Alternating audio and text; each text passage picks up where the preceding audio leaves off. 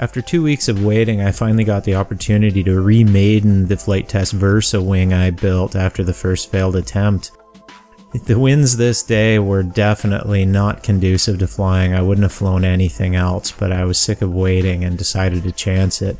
You can see in the video the plane is tossed around heavily and it was nearly impossible to maintain level flight, but it did indeed fly as intended. I was truly impressed with the results. The REMZB OSD worked very well. The video downlink was quite good, with the REMZB OSD providing all the relevant information. Small problem at the latter end of the flight with the altitude, but other than that, all systems worked as intended. Small amount of work to do with the balance and as well fly on a little less windy day.